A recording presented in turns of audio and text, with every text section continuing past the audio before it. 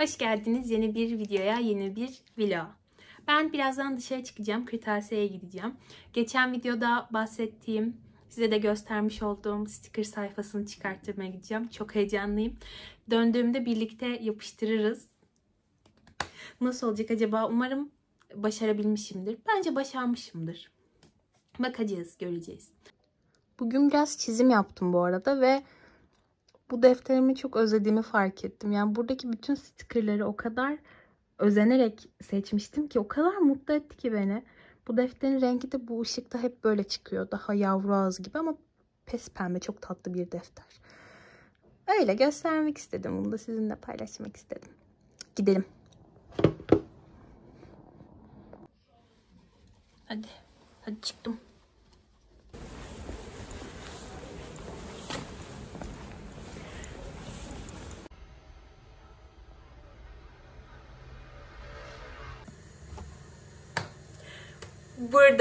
Buradayım. Bu rahatsız edici ışıkta size neler aldığımı göstereceğim. Yağmur Şahin hissediyor. Şimdi öncelikle kırtasiyeye gittim ve bir silgi aldım. Buna ihtiyacım vardı. Hiç ihtiyacım olmayan bir kalem aldım. Bir tane dosya aldım. Bu tamamen şılaklı olmasına kandım ve çıkarttım. Ben 15 liraya çıkarttım. Belki sizin olduğunuz yerde daha uygundur ya da daha pahalıdır, bilmiyorum. Belki de normali budur. Hiçbir fikrim yok. Bunu birazdan yapacağız. Bu da ufak bir spoiler olsun.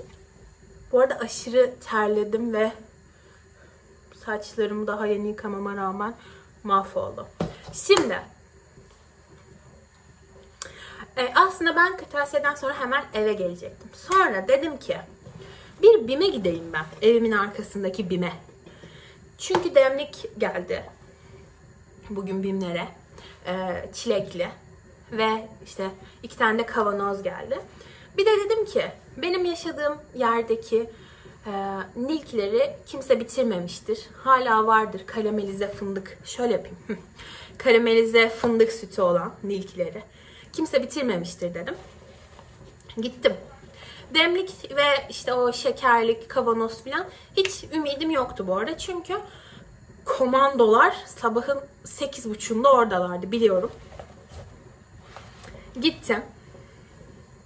Nilkimizi, Nilki diyorum ben buna hep. Çok özür diliyorum, Fomilk. Fomilkimizi buldum. Karamelize fındık. Arkadaşlar bu çok güzel.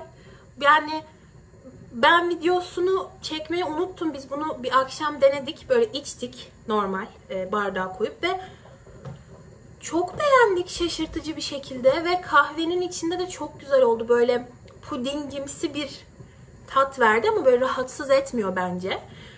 Çok beğendim. Yani sürekli bir ürün olsa, aktüel ürünü olmasa hep alırım.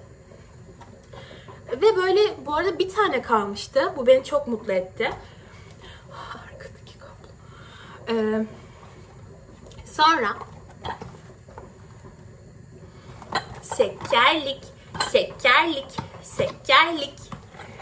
şekerliği buldum. Arkadaşlar.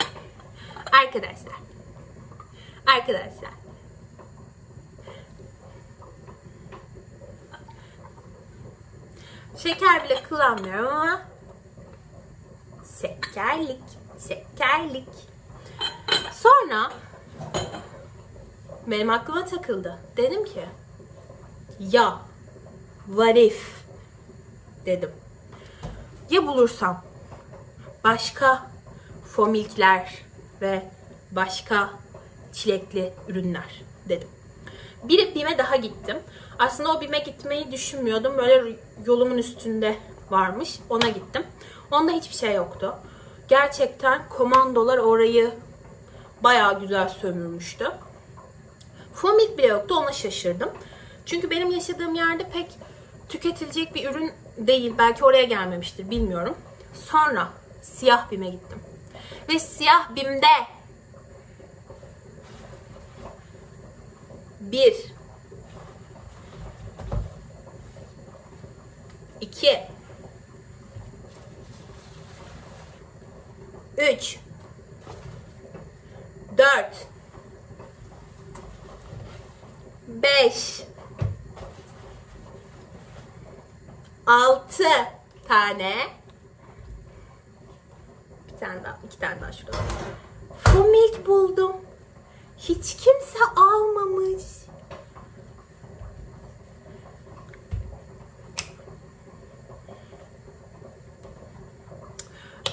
Aldım arkadaşlar. Kimse almamıştı yani. Alsaydınız. Aldım. Bakayım. Bir senede ömürleri varmış. 30-12-2024.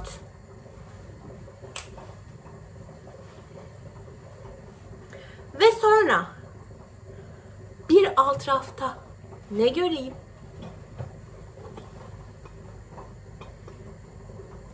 O. Almamışsınız. Arkadaşlar. Almamışsınız.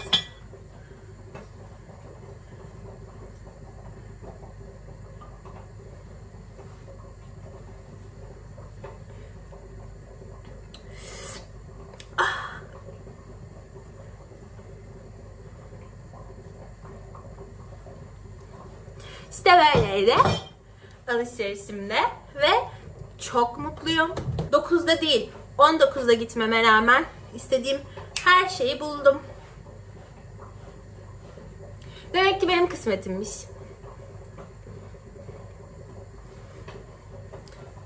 Ajandaya geçelim. Bye.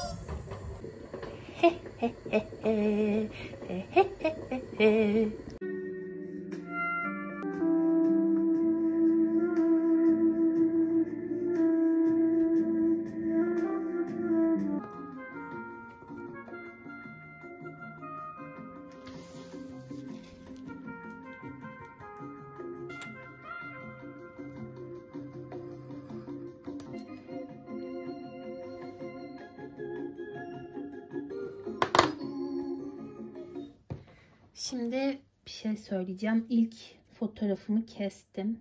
İlk fotoğrafın günahı olmaz. Biraz böyle yamuk yumuk oldu. Şöyle. Odaklamıyor. Odakladı mı? Odakladı galiba. Şurayı bilerek bıraktım birazcık ki hani oradan böyle bir şey yapabileyim, çıkartabileyim. Nereye odaklıyor ya? Tabletime galiba. Şimdi bunu bir yapıştırayım. Ondan sonra videoyu kapatayım. Bunları keseyim. En son halini size göstereceğim ama şunu birlikte yapalım istedim. Bu da böyle. Bu arada bizim yılbaşı kahvaltımızda 1 Ocak. Ben hastalıktan ölüyorum bu arada. Sonra masadaki herkes de hasta oldu. Berbat bir hastalıktı.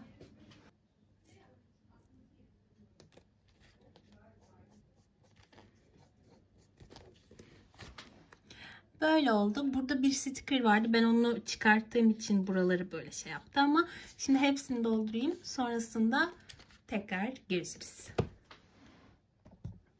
Bu arada şunu söylemek istiyorum. Düşündüğümden zormuş kesmesi. Ben böyle bir aletle kesiyorum ve bunu kullanmaya çok alışkın değilim. O yüzden de beni böyle birazcık strese sokuyor. Yaptıkça tabii alışırım ama işte ilk ayın günahı olmuyor. Eğer siz de benim gibi böyle bir şeyle kesecekseniz şöyle bir mat almanızı kesinlikle tavsiye ederim. Ben ajandacılık işlerine girdiğimde almamıştım. O yüzden masamda birazcık böyle bir şey izleri var. Makas, işte falçata izleri falan var.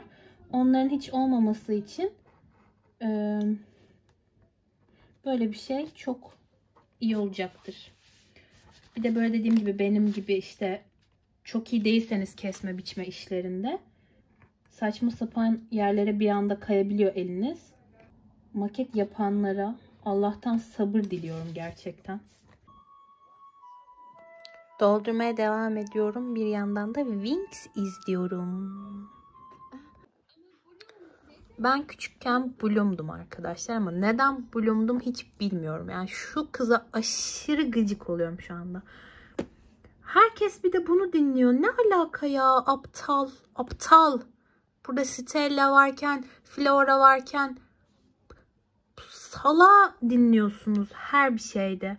Aptal aptal triplere giriyor sürekli. Bir de şu Flora'nın güzelliğine bakın yani. Bu kız çok gıcık ya. Ama bakın şimdi bir de siz söyleyin Stella'mıza. Bu arada Stella'yı seslendiren kişiyle Kuşi'yi seslendiren kişi aynı. Kes. Hah. Bakın şimdi şu bakın. Güzelliklere bakın ya. Bakın şimdi ne kadar salak bu kız, bu Bloom. Bu kız diyor ki ben bilmem ne prensesiyim diyor. Sky da benim nişanlım diyor. Hiç dönüp de Sky'a bir şey demeyi düşünmüyor da diyor ki sen yalancısın, Trix'lerden birisin diyor. Kız işte başka bir şeye dönüştü, böyle dövüşüyorlar. Ondan sonra işte güçleri bilmem ne. Yeter artık pis cadı işte kandırma falan diyor. Ya kızım dönüp de bu kızla dövüşeceğine sor bakalım bir ya Sky'a. Be adam sen benim sevgilim değil misin? Bu nişanlılık ne alaka bilmem nerenin prensesiyle. Hiç bu salağa sormak aklına gelmiyor yani. Ay bu kadar aptal olamaz ya. Bu çocuk da yakışıklı bu arada. Ya yanlışlıkla çöpe attım buruşturup. Ne güzel de kesemedim ama böyle bunun arkasına koydum. Yine de çok tatlı oldu bence. Belki şunu da ilerleyen zamanlarda değiştiririm. Ben böyle Kindle'ımın arkasıyla oynamayı çok seviyorum biliyorsunuz. Bu da böyle oldu. Bence güzel oldu. İlk ayın günahı olmaz. İleride daha güzel keserim. Hiç sorun değil. Önemli olan denemekte. Bazen de böyledir arkadaşlar. Bazen de 2'de uyanırsınız. Masanız bu haldedir. Birazdan toplayacaksınızdır muhtemelen. Hiç geceliklerinizi çıkarmak istemediğiniz bir gündür. Ve sadece boş bir şeyler izlersiniz. İşte o güne hoş geldik birlikte. Size daha önce bunu göstermiş miydim? Şimdi ben masamı topladım aslında sabah ama hiçbir şey çekmek istemediğim için çekmedim. Sizinle bu akşam şu kalemi temizleyelim. Bir sonraki vlogda da mürekkep çekeriz bu kaleme.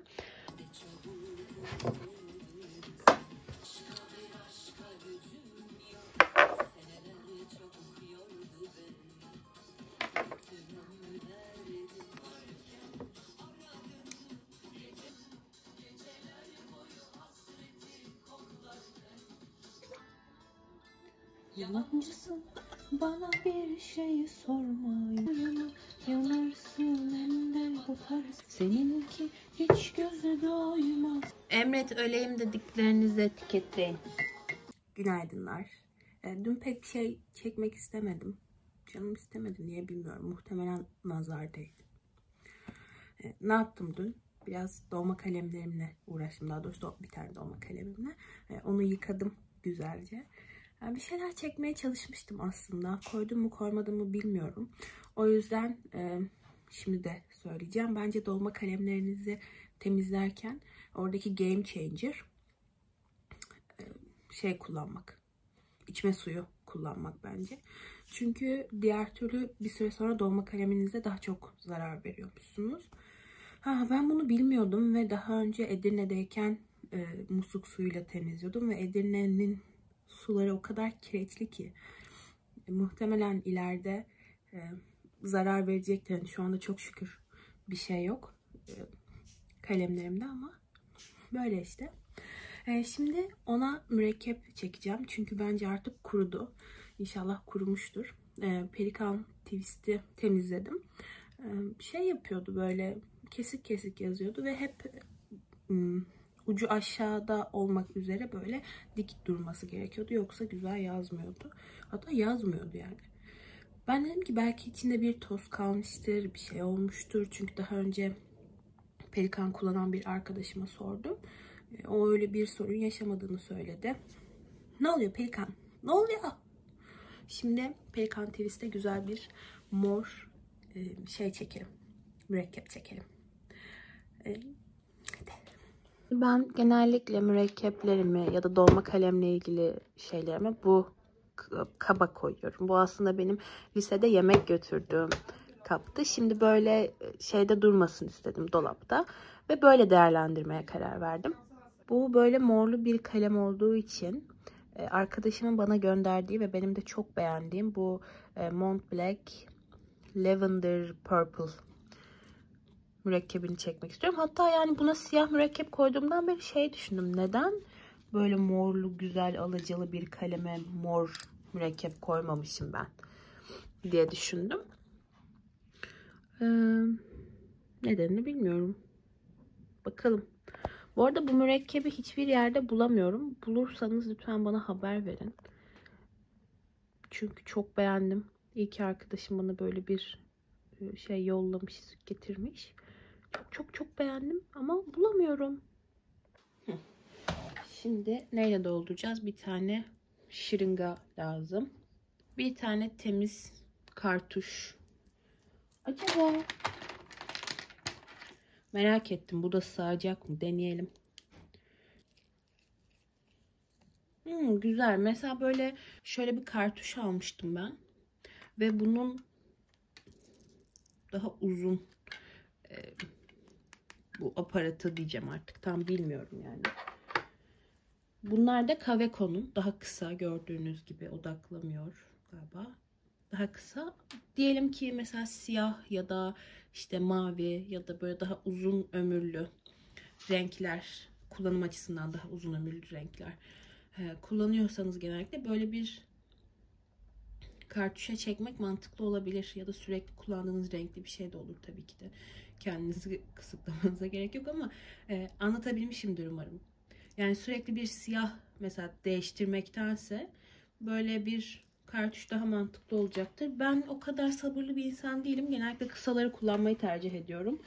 Çünkü mesela bunda biraz yeşil yansımaları da olduğu için muhtemelen bir sonraki mürekkebi böyle daha koyu bir yeşil olduğu için şu Kaveco'nun yeşili olacaktır. Göreceğizdir hep birlikte. Bilmiyorum. Bu arada şunu da söyleyeyim. Biraz da muhabbet. En sevmediğim renkler Lemi'de. Bence böyle çok cart renkleri var. Hiç sevmiyorum. En sevdiğim renkler nerede bilmiyorum. Orada, burada, biraz da şurada. Tam net bir şey yok yani. Evet, şimdi gözüküyor mu? Gözüküyor birazcık.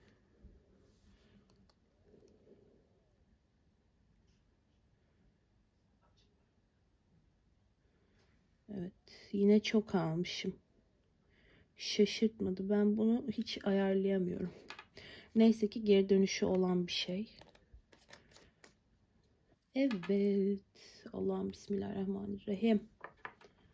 Olacak mı acaba? Çok merak ediyorum. Şimdi bunu böyle bir kapatayım. Kendine gelsin.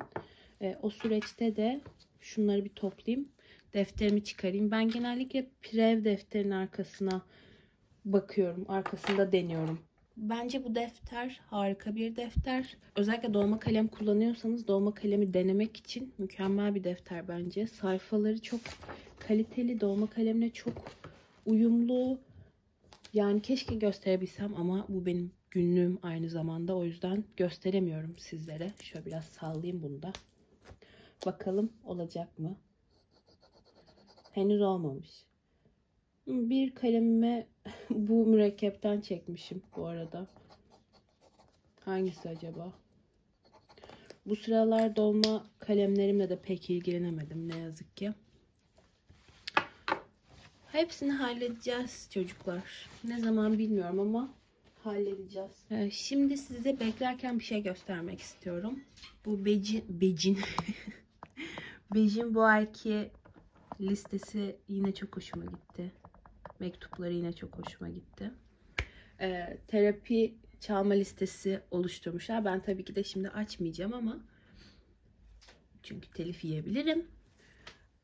Ama çok hoşuma gitti. Bu sıralar böyle bu şarkıyı çok severim. Bu sıralar böyle sürekli farklı şarkılar dinlemeye çalışıyorum kendimi geliştirmek açısından. Yani dönüyorum tabii şu gerçek müzik listeme takılı kalıyorum. Ama yine de uğraştığım için memnunum. Size de bir göstermek istedim. Bu sıralar bu listede olacağımdır muhtemelen. Oo! Çok güzel. Arkadaşlar, arkadaşlar, bayıldım. Ne kadar güzel yazıyor. Bu arada buradaki bu değil. Bu başka bir mor muhtemelen. Of of of, çok güzel. Çok tatlı yazıyor ya. Yumuşacık yazıyor şu anda. Acaba neden öyle oldu? Çok beğendim. Çok güzel. Çok mutluyum şu anda. Görüşürüz. Çok güzelmiş. Bir de şöyle bir şey yapayım. Şimdi şöyle göstereyim. Bu daha koyu bir mor. Bilmiyorum bu kuruyunca böyle olacak mı sanmıyorum. Bu muhtemelen başka bir şeyin moru. Ne olduğunu bir de tamam bu lavender purple yazmışım. Aynen kardeşim. Belki de öyledir bilemem ama bu biraz daha açık. Harika bir mor ya. Benim bunu bulmam gerekiyor. Bayıldım çünkü. Bayıldım. Hadi ben şimdi yemek yiyeyim, sonra da tekrar açarım. Görüşürüz. Siz de bir su için bu sırada. Hadi bir yudumcuk. Evet, videonun son kısmındayız. Burada sizlere birkaç öneride bulunmak istiyorum. Şuradan yola çıktım aslında. Geçtiğimiz videoda internette neler tükettiğime biraz daha dikkat ettiğimi söylemiştim. Biraz daha benim besleyecek içerikler tüketmeye çalışıyorum. Ve ben de videolarımda böyle ara sıra beni işte değiştirdiğini, geliştirdiğini, beslediğini düşündüğüm birkaç uygulama olur, site olur, işte kitap olur, her neyse bunları önermek istiyorum. Daha çok böyle bir kısım olsun istiyorum. Ve bu videoyla da başlatmış olayım istedim. Daha böyle temel birkaç uygulamadan bahsetmek istiyorum sizlere. Benim de uzun süredir kullandığım 3 tane uygulama var. Onlardan bahsedeceğim. Ben genellikle telefonumda kullanıyorum bu uygulamaları. Çünkü telefonum daha çok elimde ama tablete de iniyor. Ben şimdi hem oradan bakacağım hem de size de söylemek istiyorum. Buradan da belki bir ekran kaydı alırım. Şimdi ilk uygulamamız Forest. Bu böyle sizin daha odaklanmanıza yardımcı olacak. İşte ders çalışırken ya da çalışırken telefonunuza bakmamanıza yardımcı olacak bir uygulama. Burada bir ağaç dikiyorsunuz ve o ağaç tamamen büyüyene kadar telefonunuza bakmamanız, dokunmamanız, telefonunuza oynamamanız gerekiyor. Yoksa ağacınız kuruyor. Her odaklandığınızda farklı coinler kazanıyorsunuz. İsterseniz bu coinlerle sonrasında farklı ağaçlar da alabilirsiniz. Ya da böyle belli bir miktara geldiğinde gerçek bir ağaç dikilmesine de vesile olabilirsiniz.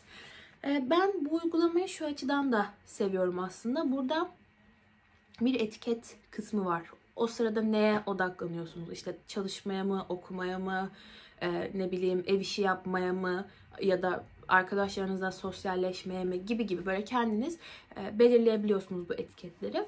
Ben ay sonunda ya da haftanın sonunda işte en çok neye odaklanmışım, nerede zaman harcamışım, hayatımın o kısmı, o zamanı nereye gitmiş, bunu görmeyi seviyorum. O yüzden sadece ders çalışırken değil, işte film izlerken ya da işaret dili çalışırken ya da ne bileyim örgü örerken artık her neyse Forest'ı açmayı seviyorum.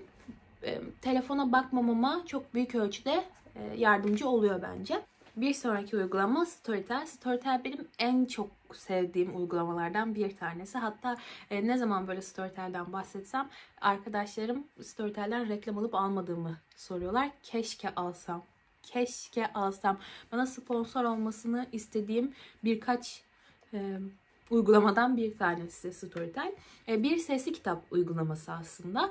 Ve ben sanırım Storytel'i 2016'dan beri kullanıyorum. Ay çok seviyorum bu uygulamayı gerçekten ve şu anda uygulamanın ne kadar geliştiğini gözlemleyebiliyor olmak beni çok mutlu ediyor. Eskiden böyle belli başlı kitaplar vardı. İşte farklı olarak mesela bir Harry Potter vardı. Ama Harry Potter'ın gelişiyle ve insanların daha çok kitap dinlemeye başlamasıyla birlikte çok daha farklı kitaplar eklenmeye başladı. Mesela geçenlerde Cam Şato serisinin ilk kitabını eklediler ve müthiş, müthiş yani. Çünkü genellikle bu tarz uygulamalarda işte e-kitap olsun, sesli kitap olsun, başka uygulamalara da göz atmıştım. Daha çok böyle 1984 gibi ya da ne bileyim işte yer altından notlar gibi daha ciddi, daha edebiyat kabul edilen kitaplar var. Fakat böyle genç yetişkin fantastik kitapların da eklenmesi müthiş. Çok seviyorum bu uygulamayı. Aynı zamanda bir de yakın zamanda böyle 1-2 seneden beri galiba, yanlış olmasın ama e-kitap da eklemeye başladılar. Mesela Yaşar Kemal'in kitapları şu anda e-kitap olarak eklendi yanlış hatırlamıyorsam. Ondan sonra Sabahattin'in bazı kitapları vardı yine e-kitap şeklinde. Mesela ben PDF okumayı hiç sevmiyorum ve buraya yüklenen kitaplar da EPUB şeklinde oluyorlar ve müthiş, müthiş yani okuma zevkini çok çok artıran bir format bence. Storytel paralı bir uygulama bu arada, fakat verdiğiniz paranın karşılığını o kadar misliyle geri alıyorsunuz ki bedava gibi bir şey. Yani aslında onlar size para ödüyormuş gibi bir şey oluyor. Storytel'i çok seviyorum. Emeği geçen herkese öpüyorum. Çok teşekkür ediyorum Storytel ülkemizde var olduğu için. Bir sonraki uygulamamızda Daily Art. Daily Art isminden de anlaşılacağı gibi bir günlük sanat uygulaması. Seçtiğiniz herhangi bir saatte size bir bildirim gönderiyorlar ve o günün sanat eserinin bir fotoğrafı var. Altında da onunla ilgili bilgiler yer alıyor. Bazen çok çarpıcı bilgiler olabiliyor. Bazen işte belli bir akımın öncüsü ya da o akımdaki bir kişinin yaptığı bir eser olabiliyor. Çok uzun değil, çok kısa da değil. Bence tam kıvamında bir yazı uzunluğu oluyor genellikle. Ben Edirne'ye gittiğim zamanlarda bu uygulamayı çok kullanıyordum. Benim için böyle bir rutin haline gelmişti. Şimdi tekrar o rutinlerime geri dönmeye çalışırken benim için böyle bir el uzatan dost gibi oldu. O yüzden de hoşuma gitti. Tekrar kullanmaya, düzenli bir şekilde kullanmaya devam etmeye başladım. Sizlere de önermek istedim. Böyle. Umarım hoşunuza gitmiştir. Umarım bu uygulamaları kullanacaksınızdır, kullanıyorsunuzdur. Ve sizin de bana önerdiğiniz uygulamalar varsa ya da site ya da herhangi bir şey seve seve bakmak isterim. Bir sonraki videoda görüşmek üzere. İzlediğiniz için çok teşekkür ederim. Kendinize bakın. Hoşça kalın.